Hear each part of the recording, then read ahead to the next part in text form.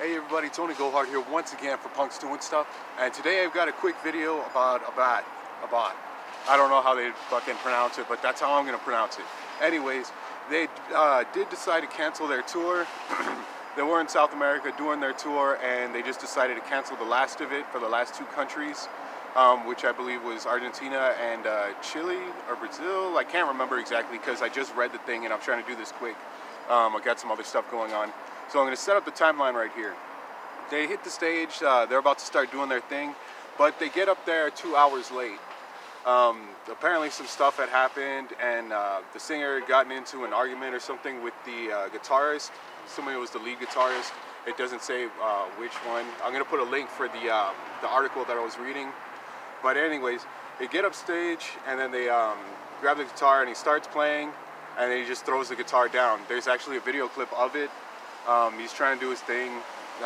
Some of the audience members said that he did look like he was intoxicated, maybe he was drunk or on something, and he shouldn't have been on there, but they didn't have the other guitarist up there because they had gotten into an argument or something, some kind of fight, and he just didn't want to do it. So they do that, and you know, the whole thing started 2 hours late. The other bands had to do, I guess, just like filler, and didn't seem like it was turning out too good.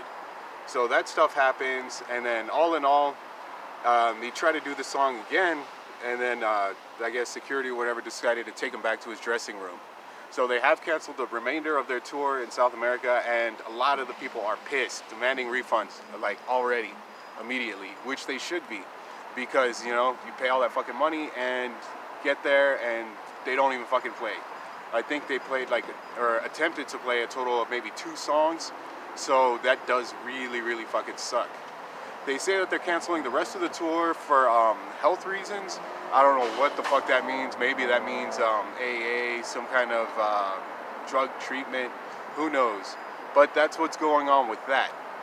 So for me, I mean, that seems like it really sucks. You know, you're looking forward to seeing a band that, you know, would basically not even be there, and chances are they haven't been there in forever if they have been there.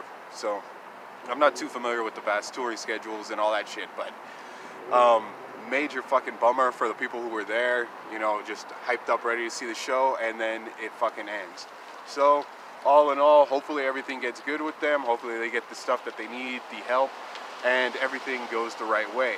So best wishes to them. Hopefully they go back and play a fucking badass show and make up for it and play their hearts out. So that's it for this video. Hit the like button, subscribe, all that crap, and I'll catch you on the next one.